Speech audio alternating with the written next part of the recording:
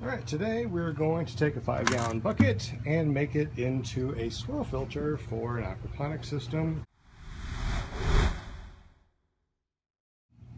I'm using a 3/4 bulkhead adapter and a 1/2-inch bulkhead adapter. The smaller one is going to be for my exiting drain, and my larger one is going to be going to my grow bed.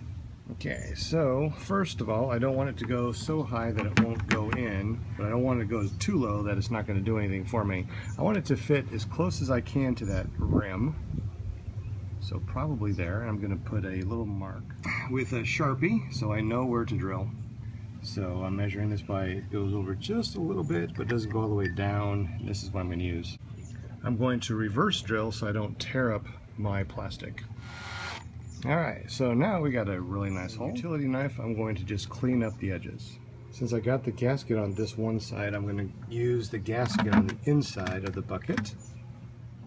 I'm just going to screw this in, and I can use a different size to make the water level any size I want to. Now you may think that you need to put this as low as you can down here, but you really don't have to, because inside you can make a little downspout so it can be up a little bit higher, and that way it can actually suck up the stuff on the bottom of your swirl filter. Alright, since I wanted this little downspout in the middle of my bucket, I've measured where I want to drill my hole. Alright, after drilling the hole and cleaning up the edges with the utility knife, I'm going to put this one in here. After screwing that in, I'm just going to tilt this down so when I drain it, it'll suck everything out from the bottom. Alright, so this is how it works. I have a little hole right here that I put in because I'm going to be using a tube to put the water in, and the water's going to be going like that, round in a circle. All the heavier stuff is going to fall to the bottom, and the stuff on the top is going to go into my grow bed. I don't know about you, but I do not like buying ball valves and stuff because they're expensive. So what I did is I just hooked this up like this, so now when I want to empty it, there you go. A ball valve free way of draining your swirl filter. Then you just put it right back up and it'll go back up. Let me show you what it looks like on this.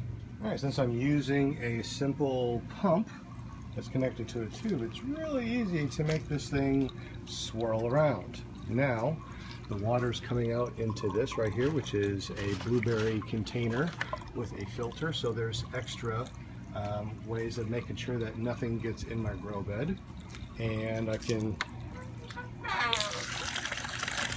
drain it anytime that I want to, and it's portable, so I can just lift it up and bring it to another aquaponics system and say I want to bring it over there, no problem.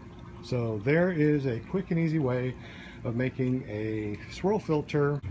Okay, another measure of filtration is taking in a brand new filter, and I tucked it up and under, so now all the water is going underneath this and staying down there, while all of the good stuff is coming up to the top and filtering through.